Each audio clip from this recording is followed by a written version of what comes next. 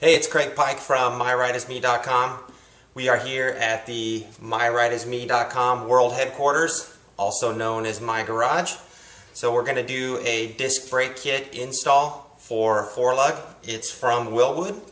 It's a sweet looking piece. It's going into my 1963 Ford Falcon wagon that is sitting right over there. I'll get some photos of that along with the article.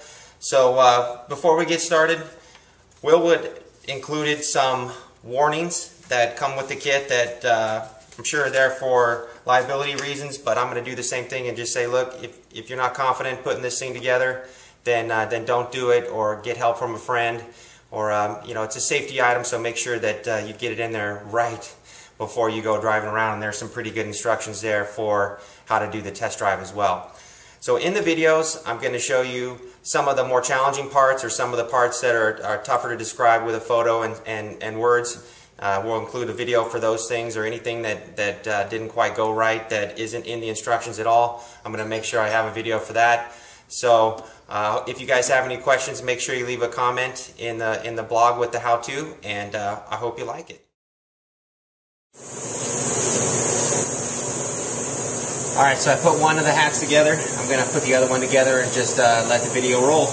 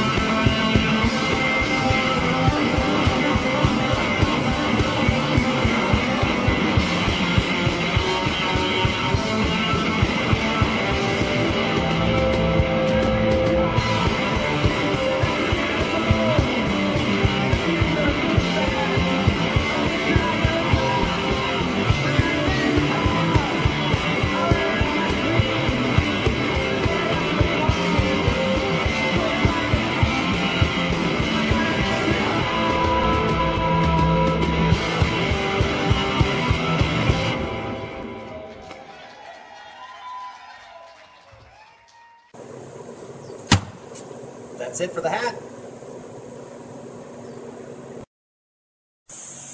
One part of the instructions that isn't totally clear is when you put on the caliper mounting bracket, it says that you need to make sure that it's parallel with the rotor. So what I did to ensure that it was parallel, because you can add shims if it's not, is I measured here and I measured down here just to see if they were the same. So if they're the same, then of course they're parallel. You can add shims, and I did have to add one shim on one side to straighten it out. Alright, this has got to be one of the slickest parts of this kit. So there's a little cotter pin here that holds in the brake pads. Brake pads themselves, they just slip in like this. So easy.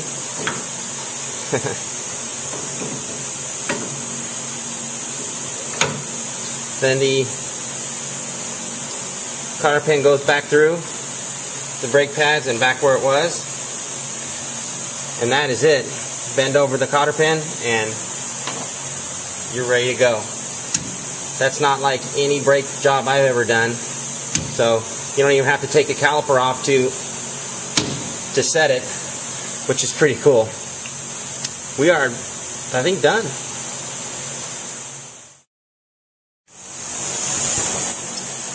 Alright, one of the other parts of the instructions that was a little bit hard to understand was using the shims on the caliper itself to center the caliper with the rotor. So I've messed around with this one a little bit to try to get it right, and all I'm doing is I'm checking with this ruler between here and here.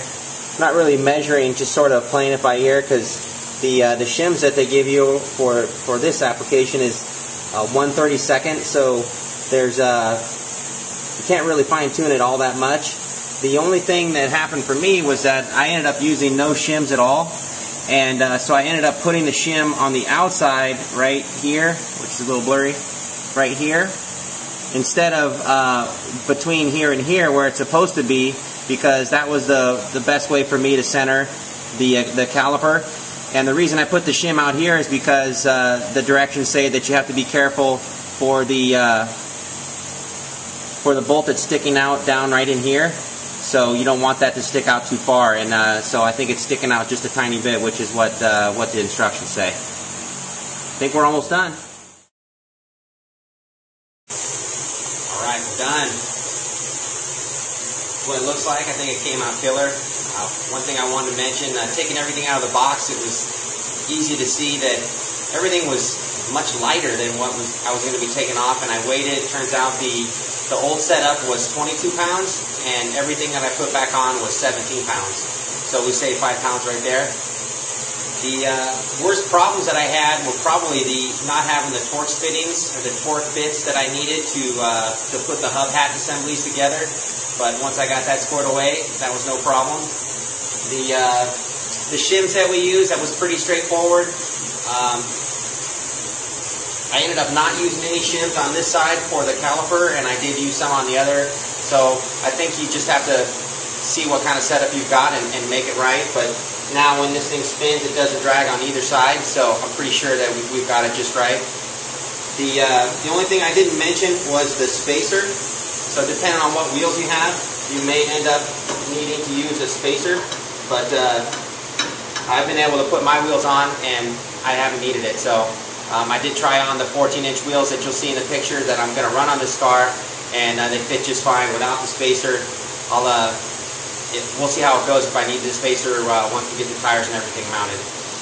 That's it. I hope you guys like the video, and I hope you can use it to put this brake kit on yourself. Can't wait to try it.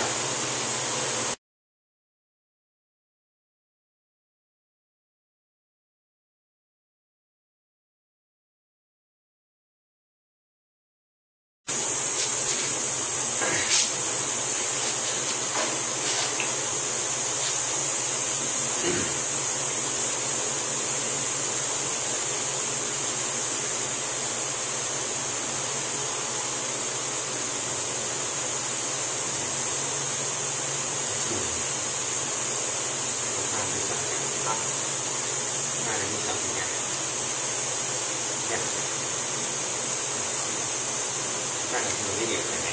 You mind?